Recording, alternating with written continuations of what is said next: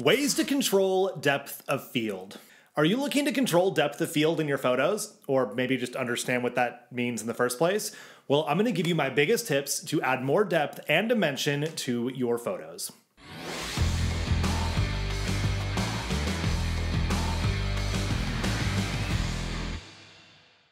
Hello, my name is Mike Lloyd. I'm a professional photographer based in Silicon Valley, California. I've been doing it since 2010 and teaching since 2012. So I've had a pretty good run, photographed a lot of people, taught lots of things. And depth of field is one of my favorite creative elements. So firstly, what is depth of field? It's basically how much of an image is in focus when you take a picture. That's it. So your lens will focus the image onto the image sensor. And when you look through the back of the camera or your screen and you focus on something specifically, you're not actually focusing on the person or the tree or the car or whatever the subject is. You are focusing a distance away from the image sensor. That is what your camera is focusing on. The distance, not the thing that is there. So the certain distance between that point and the camera, and the same distance beyond that is your area of focus. Meaning, if I photograph something 20 feet away, and I have a pretty wide open aperture, which I will explain what that means in a minute, then I'm gonna have a very shallow depth of field. So firstly, what is depth of field? So basically, how much of an image is in focus when you take a picture?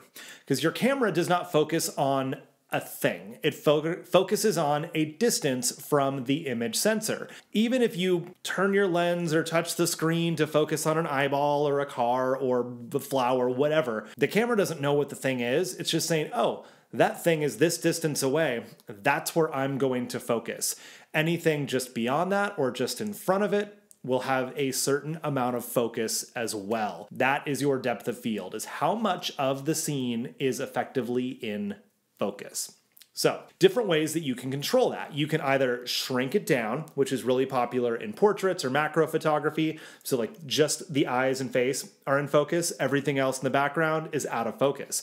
Or you can make a ton of things are in focus. Like you're doing landscape photos and you want the lake in the foreground and the mountains in the background to all be in focus. Cool. You can do that by controlling your depth of field. So there are 4 things that you can do to control your depth of field. Number 1 is the aperture. Number 2 is the focal length. Number 3, the distance to your subject. And number 4, controlling the foreground and background. So firstly, this episode, a little bit technical, but that's what you asked for. Depth of field is absolutely technical. I'm not going to do any math. I'm not going to give you formulas because honestly, you don't need them. Once you kind of get an idea for how this whole system works, then you can just play with it instinctually and you'll know what's going on. You can also find depth of field calculators online where you enter your camera, your focal length, your aperture value, the distance to the subject, and it will tell you exactly how wide or shallow your depth of field is. Also, I don't know why we use the terms wide and shallow when wide tends to measure width and shallow tends to measure depth. Why don't we use wide and narrow or, deep and shallow? I don't know, but that's what we do, so bear with me. Okay, number 1, for realsies this time, your aperture. Basically, the smaller your aperture value is, the more things will be in focus in your image. And the wider you open your aperture, the less will be in focus, the shallower your depth of field will be. So I do all of my photography at f1.8. That is way wide open. And I'm not going to explain what those numbers mean. Doesn't matter for this video. I got Photo Basics video on this channel you can check out if you want to learn more about that. So very, very wide open aperture. I focus on the eyeballs. Everything else is out of focus. Or I can focus on a bra strap or like some lace on the undies. Everything else goes out of focus. It adds a lot of mystery to the image. It also creates separation. It easily identifies that this is the thing I want you to focus on, like as the viewer, the thing I want you to notice, and nothing else is as important. It needs to be there, but it's not as important. That is what shallow depth of field can do for you. On the flip side, if you go to f16, f22, these aren't fighter planes. This is the aperture value, although I guess they are fighter planes. You have a very, very small opening, which means not very much light comes in. So that's something to consider as well.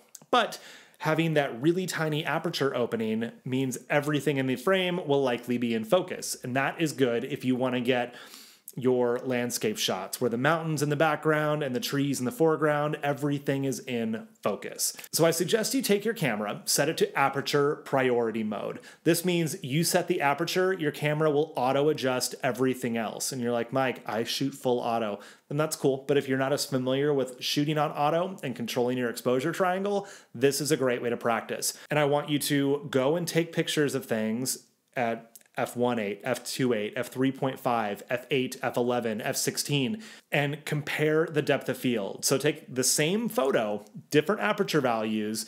You'll have to adjust your ISO and shutter speed so you can maintain your exposure. And just look at the finished images, see what your depth of field looks like. Because again, once you start to learn what, oh, this setting looks like this setting looks like that, you don't have to do any math or type the numbers into the calculator.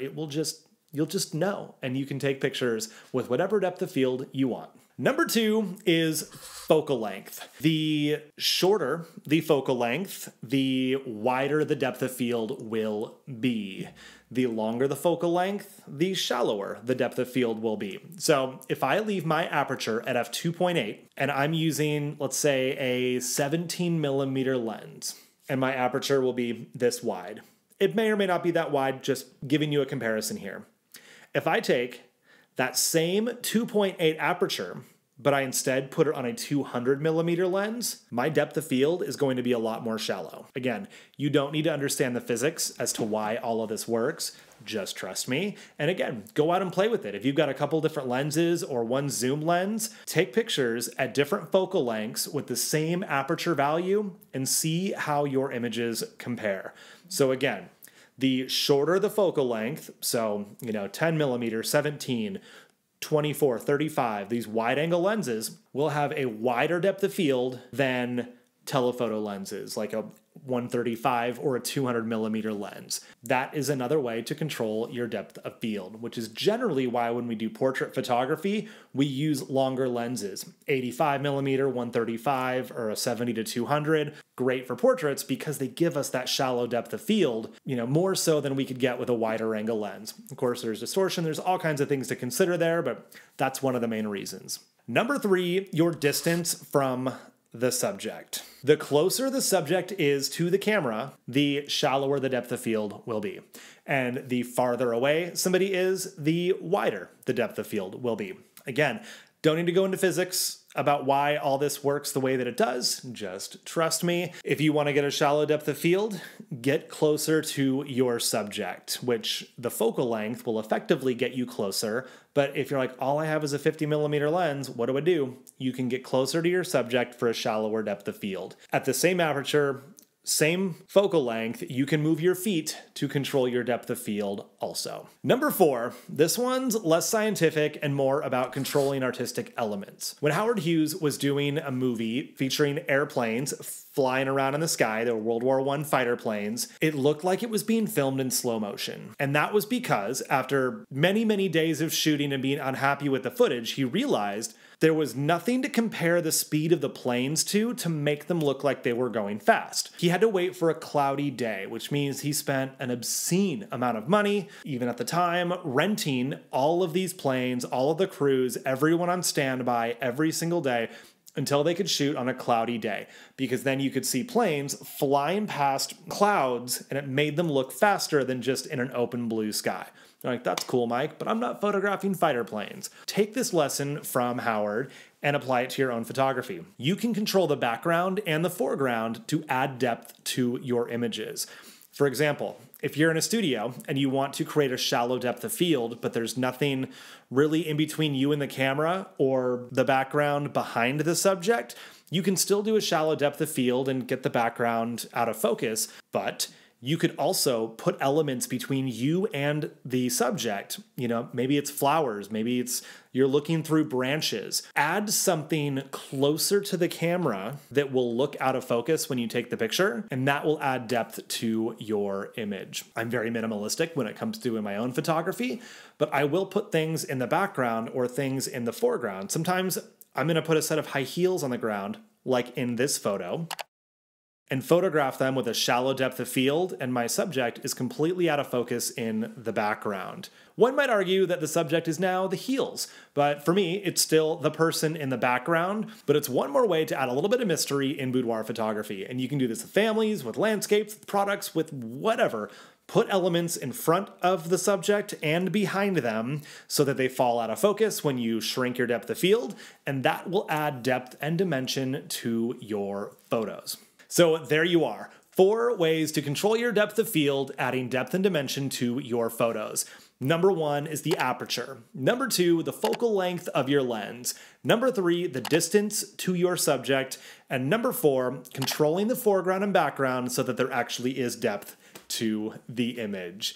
I've got other great videos on this channel all about lighting and posing. And again, check out the photography basics video if you want to know more about the exposure triangle and some of the things I talked about in the early points of this video. I'll have that linked down below. And if you're like, that's cool, Mike, got all the basics down, how do I just start taking cool photos and making money? Well, I'm glad you asked. Head to boudoirguild.com and check out the courses I have available there, whether it's lighting, posing, business mastery, sales and pricing, marketing, or editing and workflow. I got you covered. Everything you could need to run a profitable photography business. And I'm going to give you a 5th bonus way to control your depth of field. Subscribe to my channel, because I hear that subscribing to this channel will give you better control over your depth of field, whether it's shallow or wide. You are amazing. See you inside.